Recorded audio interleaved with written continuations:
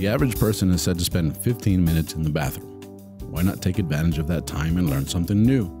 Presenting the 15-minute podcast on weird facts, crazy details, and funny particulars that you'll be able to enjoy while you're taking on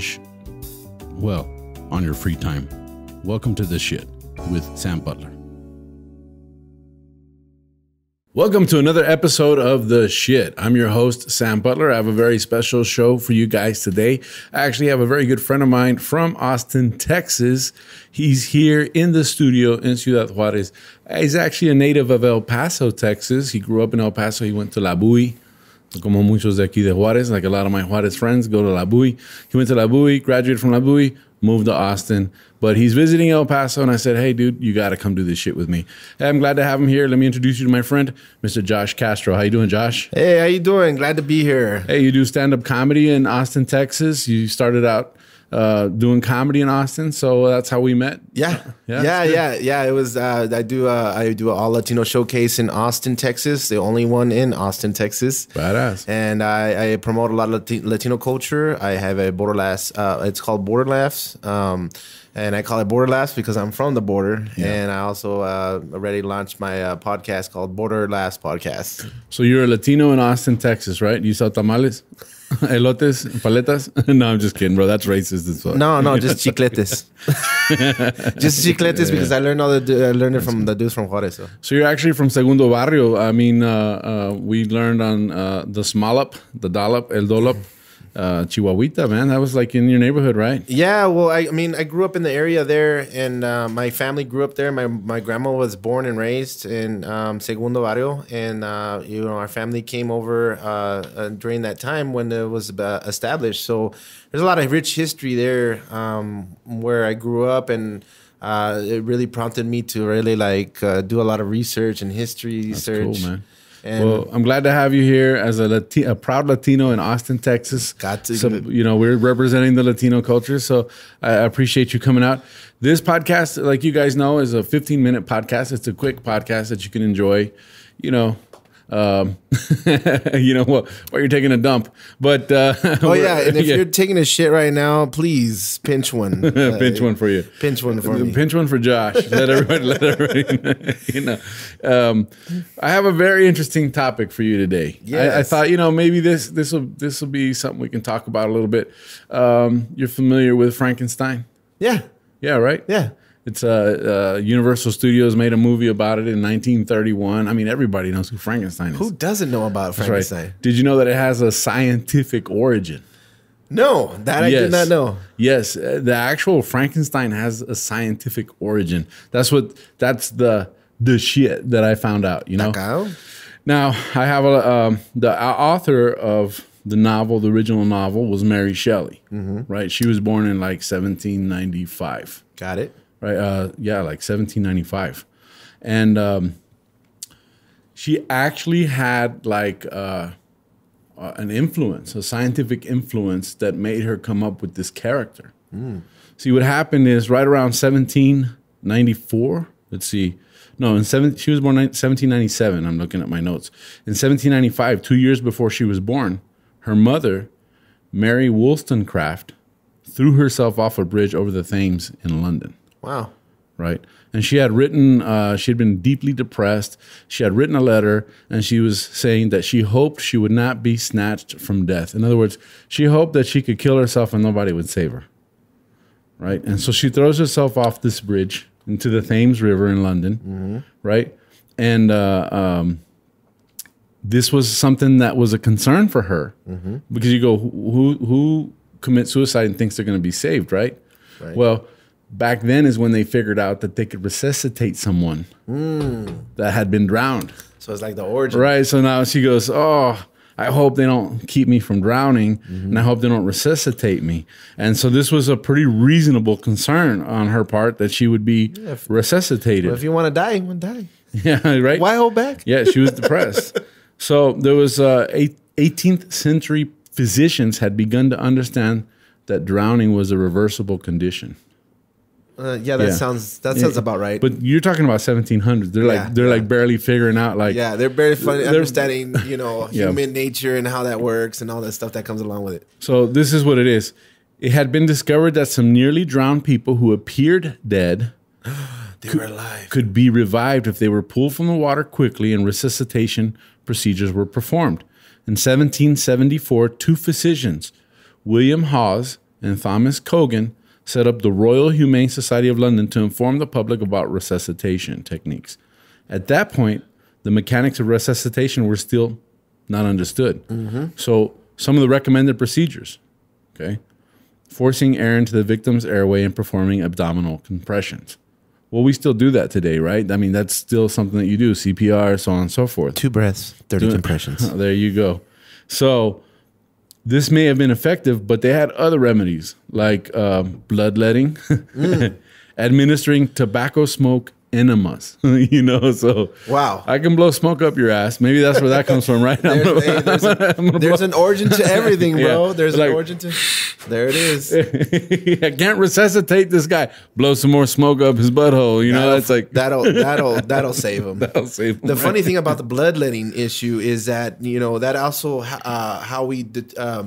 So the first people that bloodlet were actually barbers. Yeah. They were considered barbers. That's why they got the pole, That's right? why they got the blue and red lines, because that was a signal that, I'm sick, I need to go over there. And we're talking about, the origin of like psychology. That's where I learned that from. So well, this person looks dead and they go, puncture his skin. Let's get some blood out. See if he'll come back to life, right? Yeah, pretty much. So, but even with all of this ridiculousness, they still saved people, which that was a pretty good medical practice discovery. They're discovering this stuff, but it opened the way for new anxieties. Definitely. So in 1795, they had new concerns. For example, because people were rescued after they appeared dead. So what that meant was that if you could be rescued after you appeared dead, then you could be buried alive. So now they were creating safety coffins to keep, coffins in case you were dead. Now this I've heard. Yeah, you've heard about the coffins, right? Where they had the bell. The bell. They had the little bell, and then they had a string just in case. Just in case. And I think that's where the expression "saved by the bell" comes from. Yeah, that makes sense. So like you're in a coffin and you're dying, and you pull the string, and then the bell rings. Oh wait! We need to dig them up. We need to dig them up. So that was one of the influences of the Frankenstein thing, is that you could actually look dead and appear dead, but not be dead. So it's the undead. So it's the undead. So this was obviously Mary Shelley's mother's concern. Right. She goes, I hope I can kill myself and not be brought back to life. I don't want to be a zombie. Yeah, I don't want to be a zombie. So they figured out how air and respiration worked by drowning and dissecting laboratory animals. Well, that's a little cruel. Well, I mean, that's how they learn. You gotta do what you gotta do. And they figured it out. They go, okay, there's a collaboration between air and life, right? Well, the bad news is Mary Wollstonecraft, Mary Shelley's mother, was actually saved. She jumped into the river, and a group of boatmen pulled her unconscious body out of the water. I bet you she was pissed when she woke up. I said I want to be dead. They resuscitated her afterwards. She wrote, I have only I have only to lament that when bitterness of death was past, I was inhumanely brought back to life and misery. She wrote a poem about it. She wrote a poem. I'm so upset. I'm gonna write a poem about how I didn't die. Yeah, it's like, man, drama queen. They brought me back to life. Well, 2 years later, she has her daughter Mary Shelley, and Mary Shelley is born, and about 10 days after that, she gets a fever and dies. So her wish came true finally, and we're not making fun of anybody with depression. It's kind of it's kind of a sad thing, but it's interesting that was now a new concern, right? And this is something that is reflected in this character Frankenstein. Like you can bring the dead back to life, right? It's a totally different concept that has never been established before, and it's like whoa, a whole new world that is birthed towards a medical profession too, because I mean you talk about all the things that come along with it, with the bloodletting and experimenting with it. I mean you look at the origins of Frankenstein and the electricity. You got to wonder like how much stuff did they do before they narrowed it down to, okay, let's air, bloodletting, and tobacco smoke up the butt. You know, it was a lot of. It's like how many things did they do to figure that out? There was a lot of dead people pissed. We're gonna narrow it down to 3. That's all I'm saying. You know, there was a lot of people that have it upset about what they did. They're looking down like, look, what the hell did they do to my body? Now there was a second major scientific discovery. Interesting. Right. This second discovery happened in the 1780s, and it was an Italian scientist, Luigi Galvani. And I know Luigi. And he began investigating the effects of electricity on animal tissues. Oh, okay. Right. He found that by passing an electrical current from a lightning storm, well, that's like Back to the Future stuff. Yeah. Right? You know, well, how do you even set that up? Yeah, it's like, hey, we're going to have a lightning storm. Let's hang a wire, you know. But he figured out that by harnessing the electricity from a lightning storm or an electrical machine, which makes perfect sense, through the nerves of a dead frog, the frog's leg could be made to kick and twitch. In 1791, he published an essay announcing that his discovery that animal muscles and nerves contained an innate electrical force, which he dubbed animal electricity. Several years later, his nephew, Giovanni Aldini, combined his uncle's discoveries with those of Alessandro Volta, which Volta sounds a little suspicious, like voltage, you know, Volta. He actually invented the first electric battery. That makes sense. And so they used batteries to stage a series of experiments on different demonstrations before crowds in Europe. For example, he used the electric currents to stimulate motion in the bodies of dismembered animals. The head of an ox, for example, was made to twitch and open its eyes. Wow. Did it wink? Apparently it did. Aldini's most notorious experiment took place in January 1803 at the Royal College of Surgeons in London. He applied an electrical current to the corpse of George Foster, a convict recently executed for drowning his wife and child. The body convulsed, and applying current to the face caused the jaws to clench and the eyes to open. To the astonished audience, the body appeared to almost come to life. Again, the newspaper said it was like he was being brought back from hell. Yeah. You know, and so you had the mixture of running electricity through body tissue, right, making things twitch, and being able to bring people back to life. And this is what encouraged Mary Shelley to write Frankenstein.